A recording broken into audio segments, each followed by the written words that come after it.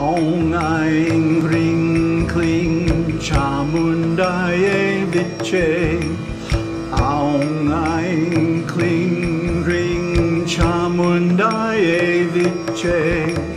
Aung Aing Ring Kling Chamundaye Viche. Aung Aing Ring Kling Chamundaye Viche. Namaste. So last time I gave everybody the ultimatum. If you want to be a part of this community, you have to engage. And you have to engage in a way that's positive and leads us toward our goal to complete our mission. And what is that? Self-realization. In other words, these videos, and the comments especially, are not simply an open forum for expressing your opinion about whatever. No, this channel is a part of something greater.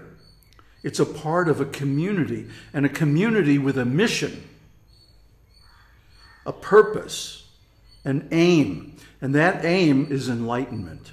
That purpose is self-realization. So if you contribute to that purpose, you're welcome. And we'll bend over backwards and do anything to keep you engaged in this community. Why is that? Because the quality of the context, the communication, determines the quality of the community. Now, you're all on the internet, obviously. I've been on the internet since like 1989.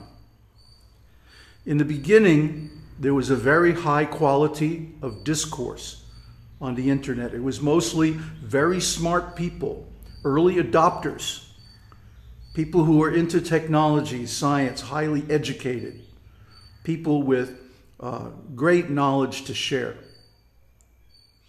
Then slowly, the sociopaths started coming in and filling up the online forums. In the beginning, Usenet, and then gradually what we call now social media and so on, with junk.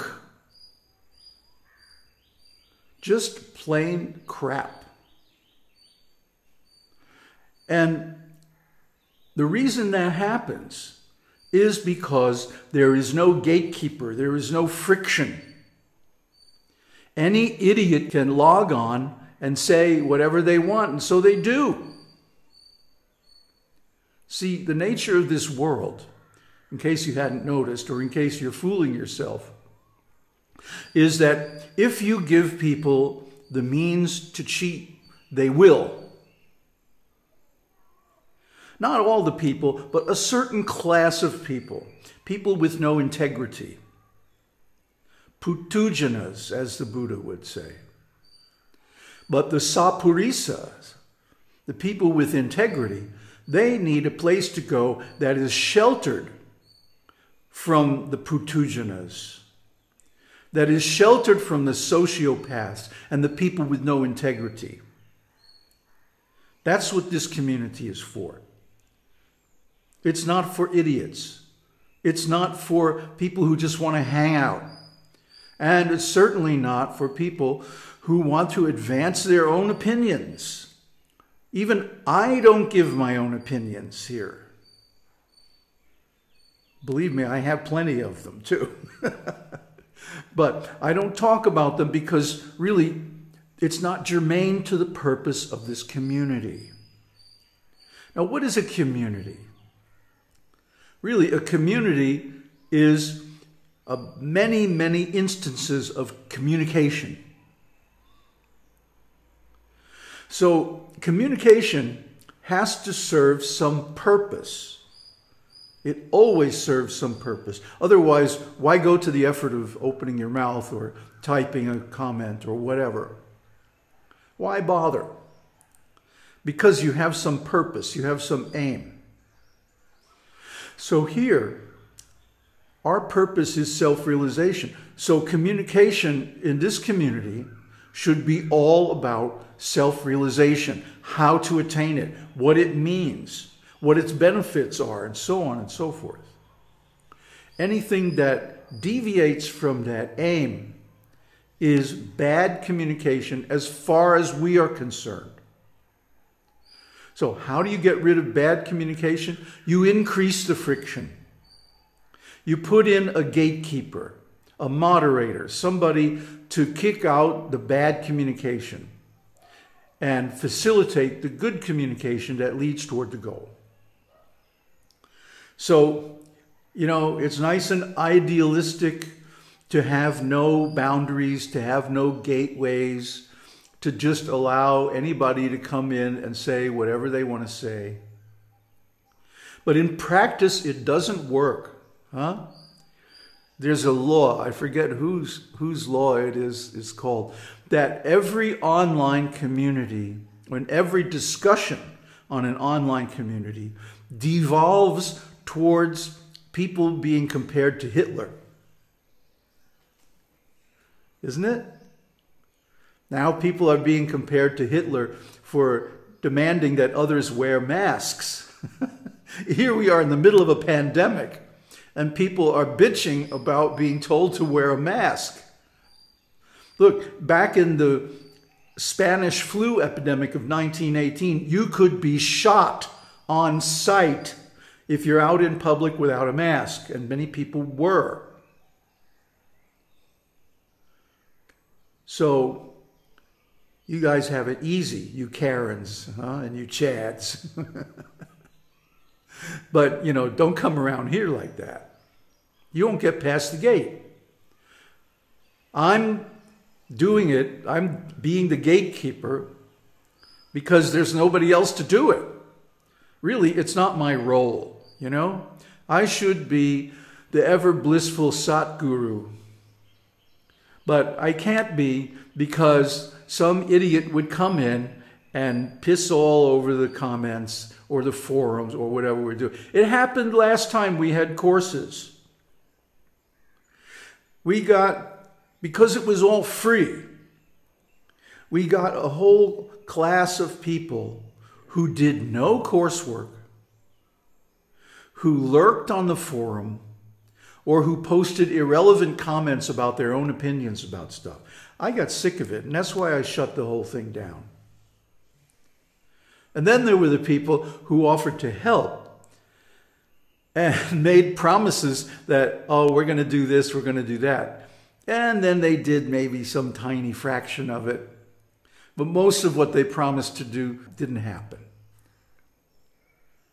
So this is the problem. If there is a way for people to cheat, they will. So there has to be a strong gatekeeper. There has to be some friction to discourage people who just come to mouth off and give their stupid opinions. It's not free. It can't be free. And the reason it can't be free is because people will cheat. They'll take advantage. They'll exploit. Sociopaths will come and start their nonsense. So it can't be free anymore. It has to be you have to pass a gatekeeper. And for now, that gatekeeper is me. I hope to find somebody else to do this so that I can do something more that befits my status, you know, my real state here. But for now, it's me. So you have to get past me if you want to be in this community, if you want to be engaged, if you want to be involved, if you want to get the benefits. Now, words are not just sounds. Words have meaning. They're symbols. They convey all kinds of things. besides just the literal meaning. Huh? Like the difference between telling someone, come here, and saying, come here. You see? These words convey a lot more than just, move your body to this location. So words and the way they're used have a great deal to do with meaning, and not just literal meaning, but emotional meaning, psychological meaning, and spiritual meaning. The way words are used creates context, and context determines meaning. Like just now, there's a big disaster in San Diego where a Navy ship caught fire. An amphibious landing craft, a big one. It caught fire. Why did it catch fire? Because, the actual literal or immediate cause was some garbage spontaneously combusted because they were under repairs and refitting. But the real cause, the antecedent cause, was that morale was low. Why was morale low? Because when you're in port, their discipline is lax. There are a lot of civilians around. People who aren't part of the military, who don't observe the norms of the military. And this drags down morale. This drags down discipline. And so things can happen, like a fire or accidents. This is well known to people with any military or nautical background. So the same thing can happen in an online community. And it happens all the time. That some rascals will come in and start putting up bad communication, and the morale goes down. People start leaving the community and so on. That is not going to happen here. And this is the reason why the first course that we're offering is matrix learning. Because matrix learning is about the actual meaning of words. Now, what is a meaning? Well, a meaning is a definition. As far as text on a page. We're not talking about the emotional meaning or anything like that. But just the text on the page has a specific meaning. And what is that meaning? It's the definition of the words that corresponds to the context in which it is found. Most people cannot recite the definition of a word, especially small relationship words like up, down, with, for, through, of, the.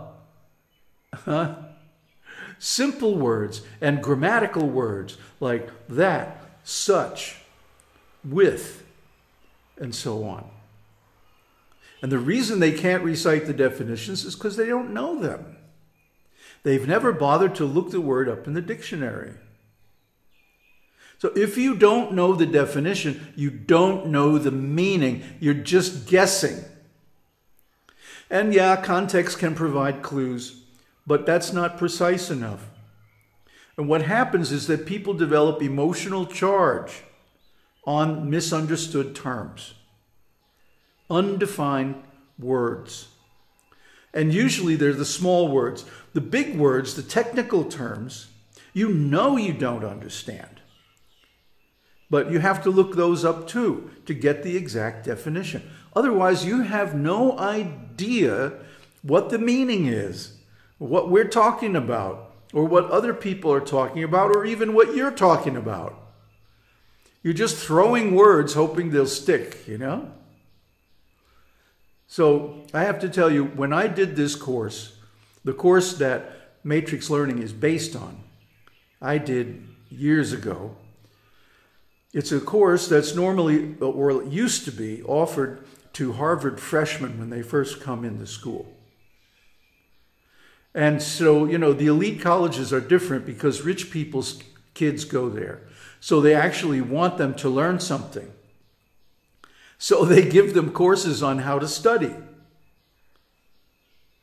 They don't do that in ordinary colleges, what to speak of high schools or elementary school. So most of our education is completely a waste of time because it all involves words that are undefined and undefinable in the context of schooling.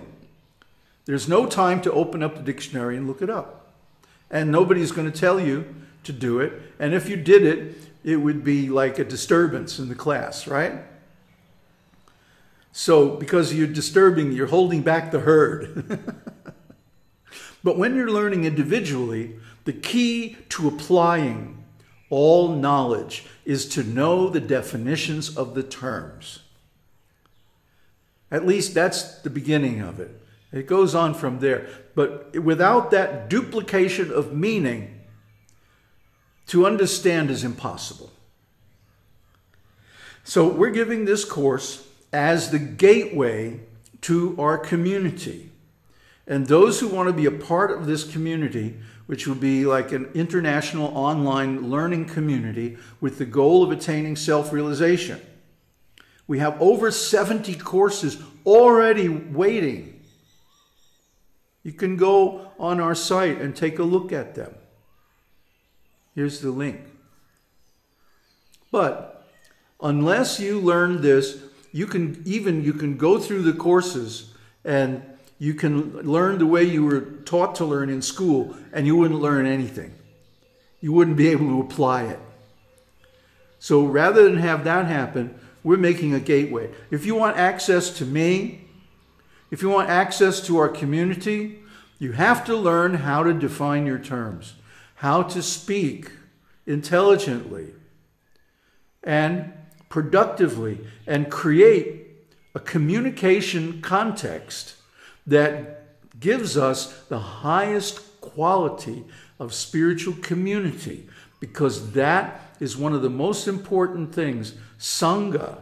There are 3 prayers: homage to the Buddha, homage to the Dhamma, and homage to the Sangha. Without the Sangha, this is one of the 3 legs of the Dharma. So without the Sangha, you can't make it. You need that association. You need that community. You need that strength behind you. So we're going to build a community like that.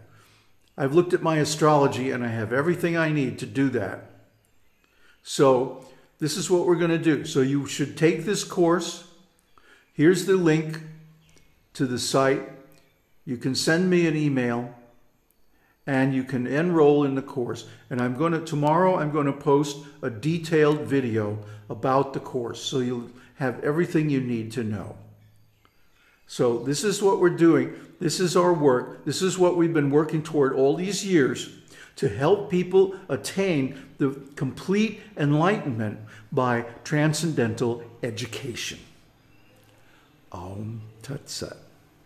Aum Shakti Aum.